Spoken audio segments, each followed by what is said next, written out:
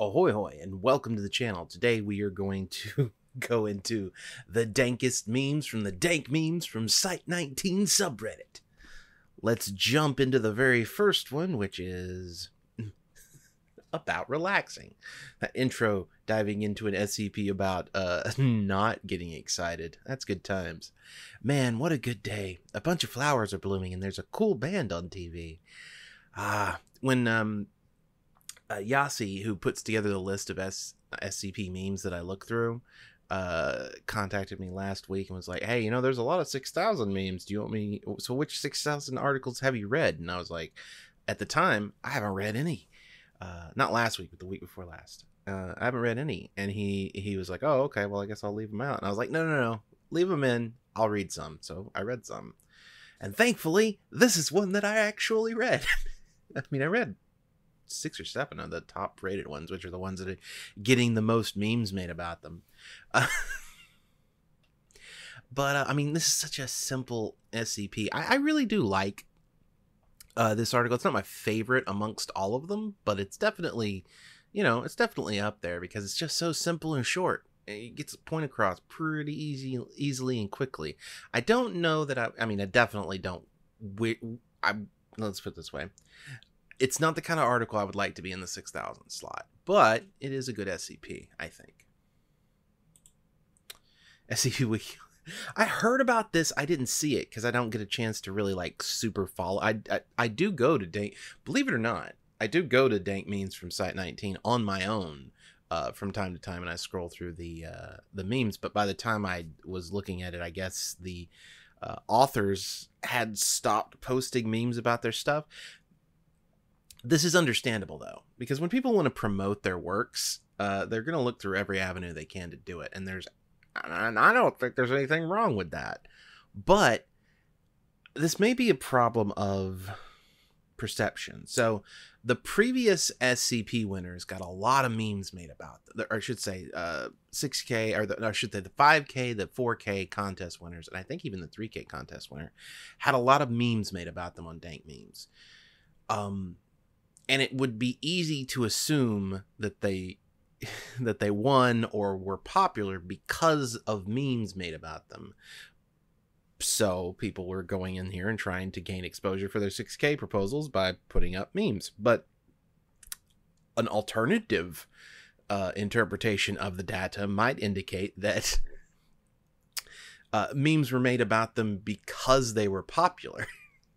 It's hard to tell for sure one way or the other, but I do believe memes help with promoting an SCP because it puts the concept into an easily digestible bite. So memes are a very good way to, and I would always do this when I say pitch an article to me.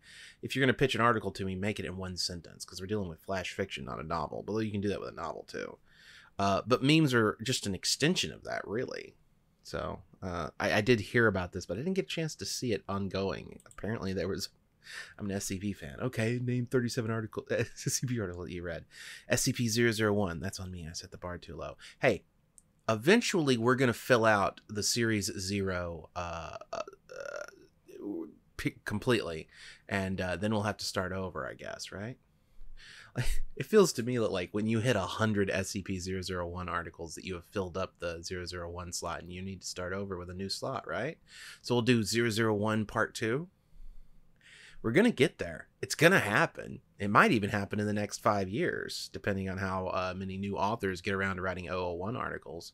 Although the sheer number of 001 articles is sort of even if most people don't agree with me that 001s aren't really worth what they used to be in the grand scheme of prestige or importance, there's still people out there that believe that they do. But I have noticed sort of a lessening of emphasis and importance put on the 001 slot. And I do think that's because there are so many. SCP is another one of those. SCP authors reading, voting, and commenting on 6K entries on the main site. The same authors making 6K memes on r/DankMemes from Site19. Well, on the main site, they have a set of rules to try and keep you from being mean to each other. Though that works out really well most of the time. Sarcasm. But, you know, Dank Memes from Site19 is free for all. We do what we want. Normal SCP article. The idea is kind of basic and similar to things that have been done before. Try to avoid as many redactions in future and try to establish some sort of narrative if you can. Joke SCP article critique. Laugh. I did not. Okay. First of all, the idea is kind of basic and similar to things that have been done before. Is not really very good critique. Try to avoid that many redactions in the future, I think, is usually pretty good. If assuming someone had a bunch of redactions, and try to establish some sort of narrative if you can. These are very vague and basic sorts of decent critique that you can give to people for their SCP articles. The thing is, and I mentioned this before, it's a matter of changing styles, right? Like the writing, if you read a book from 1940 and you read a book from today, you can tell that there's a difference of style. And a book written in the 1940s, well, it's actually a bit more complicated than that. A single book written today in a 1940s style might do well just from the novelty factor. But if all of the, you know, if a bunch of people were coming across with this sort of style, it wouldn't work. Understanding that styles and types of articles and types of writing have evolved is important. And that's the narrative, essentially. When people are like, well, the early articles didn't need a narrative to be successful. Well, it's not 2008 anymore. It's 2021. Sorry. Things have evolved and you need to evolve with them. However, when it comes to a joke SCP article, that's the problem. There is no... It is not to say that jokes and humor don't follow some rules, right?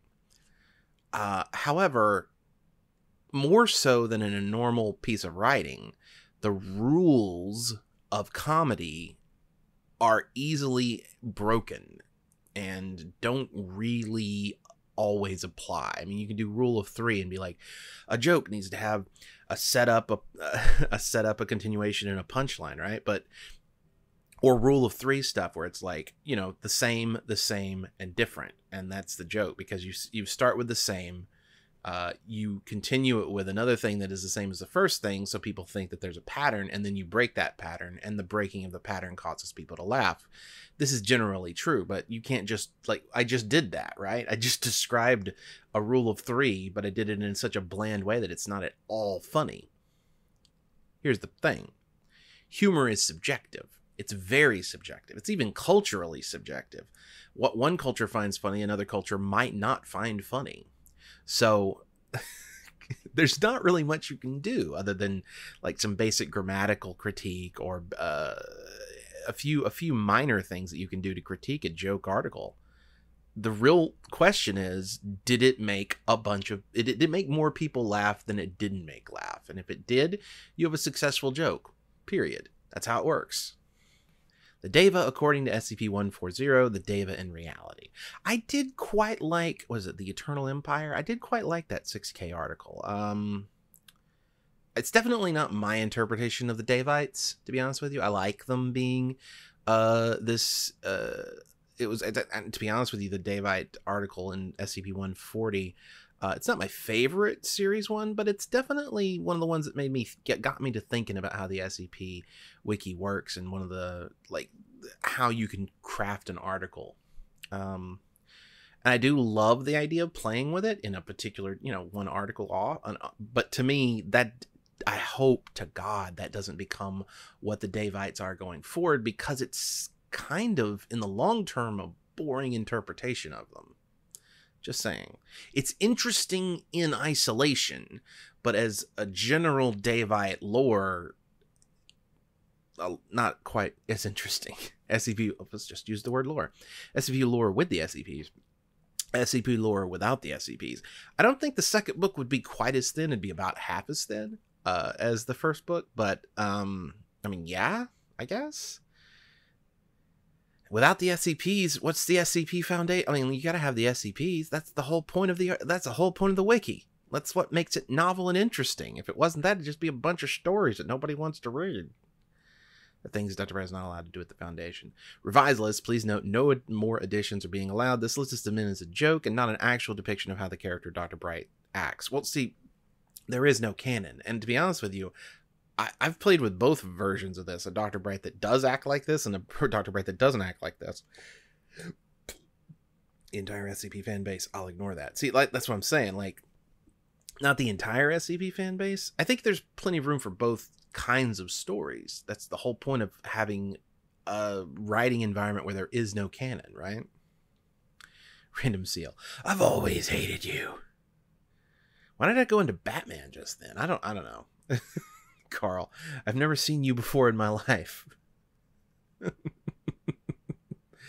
Oh, Carl. He knows what he did. Anyway, that's all of the memes. Thank you very much for watching. If you enjoyed the video, I need you, this is important, to scroll down and hit the subscribe button. Then share it with someone that you, well, let's say not love. Share it with someone you know. That's the thing about the YouTube game, is that it's really all about the sharing. You know, if you don't, if the video, like, YouTube has its own discovery mechanisms, but if you aren't sharing it with your friends and family and loved ones, then I can't grow, and that's important to me. And after that, if you'd really like to support the channel financially, head on over to patreon.com/DCimmerian and pledge at any level like everybody here on the screen already has, including Sinjariki, who has pledged at $100. It's nice to know that I'm not alone out here. And I will see you all again on Thursday.